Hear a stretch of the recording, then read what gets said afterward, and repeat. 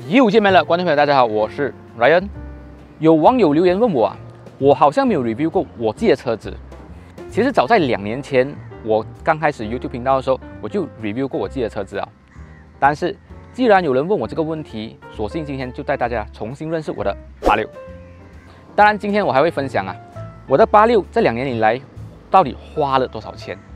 再来就是视频的最后我还有福利要送给粉丝朋友，所以记得把这个视频看到最后哦。好了，废话不多说，就让我们开始今天的视频内容吧。Let's go。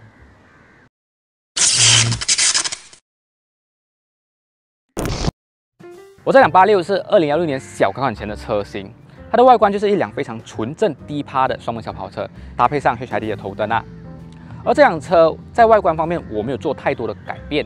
我只是在后尾的尾盖那边加了一个小鸭尾。后期呢，我可能打算把我的车顶来粘黑。至于未来，我不打算增加任何的 body kit， 因为我个人觉得这辆车子它的外观素一点会比较好看只不过这个心态其实会改变就知道啦。而86的外观基本上只要是喜欢车的男生都会多看它2眼。我也曾经有遇过我把这辆车子放在路旁的时候，就有族的同胞摇下车窗跟我讲：“爸，又没给得把那讲对嘞。”可见86的外观是多么吸引到男生。但是如果你觉得86可以把到妹的话，我劝你也不要这个念头啦。如果你要把妹，你还是买 BBA 会比较好就比如买2015年的 A180那个可能就比较有机会把到妹子。因为在不懂车的妹子眼中86就是一辆破风天哦。而86的 interior， 它的仪表台有用上 soft dash， 加上 plastic 的 carbon fiber 饰板做一点缀。可是这个 interior 怎样看起来都不像一辆100多千车子的 interior。之前我有车友跟我 complain 过他的女朋友跟他讲：“你的车子的 interior 为什么看起来好像跟 MyV 没什么差别这点我就不否认而且如果你买到高双 spec 的 BRZ 或者86的话呢，它的冷气控制它也跟本多阿夏一较高低哦。而我自己86的 interior 我也没有做太多的改变，我只是加装了一个 Black and Bay 的 armrest， 然后之前我 DIY 过的一个行车记录器，以及一个86专用的手机支架，就这样子罢了。因为我个人比较喜欢我车里面是干干净净，没有多余东西的，这样子开起车来会比较舒服为了保持我车子的里外干净我每2个星期呢就会亲自下手清理我的车子。当然，这时候一定会有人讲哎呀，这么麻烦，还要自己洗车，拿去外面洗就好咯。这一点我可以告诉你，因为我要省钱。反正这些洗车的水器具然后药水这些都是under公司的，我只是付出我这个劳力还有时间，就可以达到我省钱的目的当然，我不只是自己下手清理车子最近我还使用一个产品来为我车内做杀菌除臭的工作，那就是 bacti-X。我基本上是在车厂工作的，因为车场比较热，导致了我容易流汗，所以车内时不时残留我的臭汗味啦。当然不只是臭汗味像是有些人的体味比较重，又或者是呢他有在车内抽烟的习惯，再不然他可能需要去巴萨买鱼买菜这些生活习惯久了就会导致车内残留一些异味，而且这些异味还是难以消除，挥之不去的。试想想如果今天你和一位小姐姐约会，这个小姐姐呢一上到你车内就闻到这股异味可以想象那个画面是有多么尴尬的啦。观众朋友，我个人建议你们可以准备几罐这个 bacti-X 放在家里面，像是平时定期，又或者是要和小姐姐约会之前，你们就可以使用这个 bacti-X 来为你们车内做一个快速的杀菌除臭处理。因为它使用方法非常简单，你只要刹了你的车子，然后把冷气关掉，再来开启内循环，以及把你的冷气的风量调到最大。之后呢，把这个 bacti-X 按热放在你车内的中间，然后把门关上。过了15分钟过后，你再把这个车窗放下来，让你车内进行一个通风的工作。这样子你就简简单单完成了一个车内的快速的杀菌除臭的工作啦。当小姐姐一上到车内闻到这股清香味还为你们印象分大大加分哦。这个 bacti-X 的价格呢也非常的亲民，相比起同类型进口的产品它们的售价通常是马币50到60块钱之间，而 bacti-X 呢一罐只要22块钱马币，你就可以买到了。因为这个 bacti-X 呢，它是由我现在手上所拿的这个 Anchor 手摇罐喷气公司 DPI 所生产出来的产品，所以这个 bacti-X 呢，它也是一个buatan马来西亚的产品因此才可以用这么优惠的价格卖给我们马来西亚的 user。当然不止这样这个 bacti-X 呢，它还有我们国家的使用认证，可以保证消灭99.9%的细菌，还有 COVID 病毒。对于这么好用的产品有兴趣的观众朋友，你们也可以点击我视频下方的链接去进行购买啦。使用这个链接去购买啊，你们还可以得到3块钱的运费回扣哦。对于86的试驾体验来讲的话，虽然讲我不是一些什么专业车手啦，无法分享到一些非常专业的知识，但是我可以分享一下这2年来对于这辆86它给我的驾驶体验到底会如何。86的引擎它是采用了 2.0 NA Boxer Engine， 搭配了6速的手排压箱或者是6速的自排压箱。对于86的自排压箱来讲的话呢，我们会把它戏称叫做43啊，因为86整体的驾驶体验最完整就是前置后驱加上手动挡才是一个完整的驾驶体验。对于自排档的话呢，它的驾驶体验就乐趣少了一半，所以我们把它戏称为43。当然43也有43好处的，讲呢，你是想想啊，如果你在 KL 啊 JB 那种套 area 容易塞车的话，或者是 highway OK 好 highway 容易塞车这种地方啊，你加手动挡的86，你就知道那个痛苦为如何啦。所以43对于这种塞车的情况是非常非常的友好的。好啦，这个就是43的一个好处。而86它的最大马力是200匹马力，最大扭力是205牛米。可是它最大马力，你得到7000转的时候，你才可以发挥出来。相较其他的一些 BBA 有带涡轮的 BBA 车型，它们的马力最大马力可能只要1000多到3000转就可以发挥出来了。所以相较之下，7000转才可以发挥200匹马力。对比起 BBA 来讲的话啦，他们就是一脚油门下去，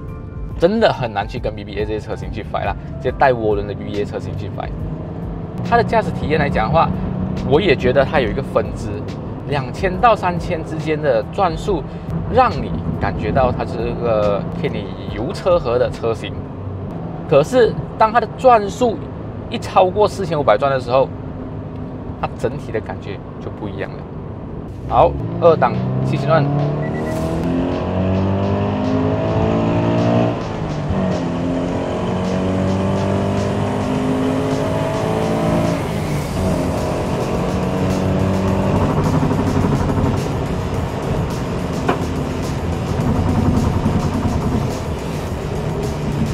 它只要超过4500转，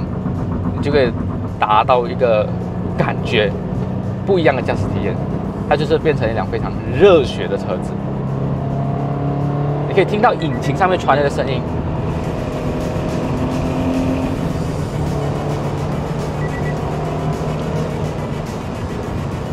一听到这个引擎，你就知道它是一个非常高转速的引擎，声音非常的让你觉得热血澎湃。而我86的改装，基本上我也没有做太多的改装，我只做了2项的改装。在于进气部分，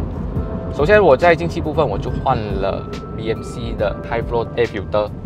当然，如果你不要买 BMC 的话，因为 BMC 会比较麻烦，你定期得去买他们专用的油，才为它进行清洁工作。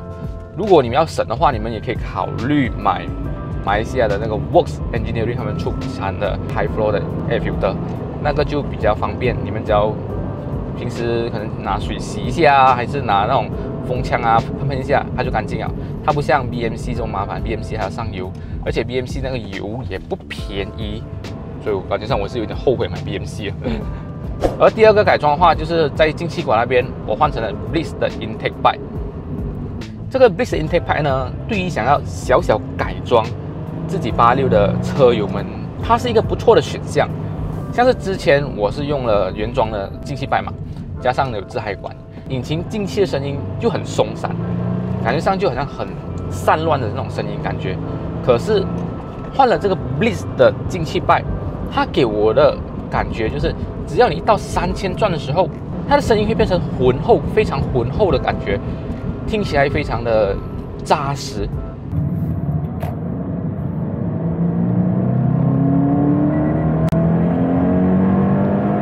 像是要做一些小小改装的86车友们，这个 Bliss 的进气管真的可以考虑一下。刚刚开场我讲到嘛，我要分享一下这辆862年里面花了我多少钱。这个分享呢，我会用比较简短的方式来分享，用3个 part 的方式来分享给观众朋友。比较详细的，你们可以看我说明栏那边，我会把比较详细的数字放在说明栏那边，你们可以去那边参考一下啦。第一个 part 呢，我把它分类为 service。这2年下来呢，这4次的 service 包括接下来要换的这个差速器的油跟牙油，以及4年来总共的 balancing 跟 alignment， total 是3320块钱。再来，这辆车出车的时候，订单就花了我差不多1000块钱。然后今年2022年，我没有记错是3月吧，3月份的时候，我换了4条打压，总价值是1500块钱。这个打压的价钱来讲，我个人觉得它的 CP 值也是蛮高的。又或者是呢，你们也可以参考之前阿豪来对 TH 阿豪他拍的那个 Continental 的品牌的打压，那个 CP 值我个人觉得也是蛮不错的，有1年warranty低啊。详细的你们可以去看，我视频链接会放这边啦，好。而至于这辆车子，在3月份的时候，我也换了 brake pad， 当时候换的是 Lexus ES 的 brake pad， 前后啊的价格是totally是960块钱，我自己 DIY 换的，所以工钱没有算啦。如果是外面的话，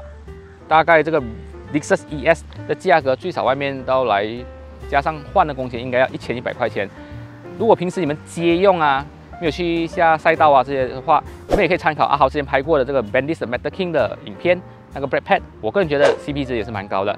买到来加换大概是在500块钱里面啦，所以相对而言比我的来的更加便宜。第二项呢就是汽油啦，这辆车其实平时只是我上班下班或者是平日出门用的一辆车子，所以我不知道其他人会怎样用。以我的方式来讲的话，我1个月打3次油，一次打90块钱，1个月大概是花了240块钱在油钱呐。当然2年下来的车油呢是在6480块钱。而至于保险，从出车到今年7月的保险以及 road tax 呢，一共花了总共是8000块钱。因为有些人的保险可能我要加这个加那个，所以加到来的价格可能会比我高，又或者是比我低，因为他可能标这个标那个啊。大概你们可以参考的范围是在8000块钱之内啦。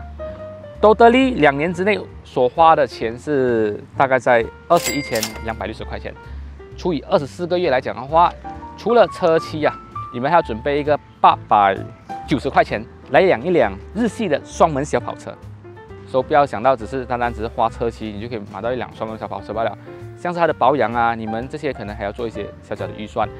以备不时之需啦。对于这辆86来讲的话，我来总结一下啦。作为日系的双门小跑车来讲的话，我个人觉得不太建议86作为你们的 first car。你们家里啊有其他车子，可能你已经是第2、第3辆车子了，想要考虑86的话 ，OK 没问题。作为 first car 的话，它是一辆不及格的车子，因为未来可能你要结婚啊，有孩子啊。它载人方面就真的会比较麻烦一点啦。而至于优点的话，就不用我多讲了嘛，就好看。再来就是它的保养费用方面，对比起其他 BBA 来讲的话，它算是便宜了的。So 对于这辆86有兴趣的话，这个视频你们可以当做参考一下咯。在今天视频的最后啊，我也有准备了6罐的 bacti-X 要送给我的观众朋友啦。要怎样得到这个 bacti-X？ 方法非常简单。你只要把这个视频的连接 share 到你们的 Facebook 那边，再来 tag 2个朋友，再把这个 post 的 link set 公开啊，不要 set 私有啊，私有看不到的啊，要 set 公开啊，再把它 copy and paste 在我 YouTube 下面的留言栏，再告诉我为什么你要得到这个 bacti-X。2个星期过后，我就会公布得奖名单。这个得奖名单呢，我会把它公布在我的 Facebook 主页啦，就是 Ryan Test Drive 的主页那边。所以记得订阅我的 YouTube 频道，还有 follow 我的 Facebook account 啦，这样子你才可以知道你到底有没有得奖。好，今天这个视频就到这里了。觉得这个视频不错的话呢，就记得帮我按赞分享一下。当然也希望你们真的是支持我一下，订阅我频道还开启小铃铛。在这边呢，也先谢谢你们支持。好，我们下个星期的视频再见了，拜拜。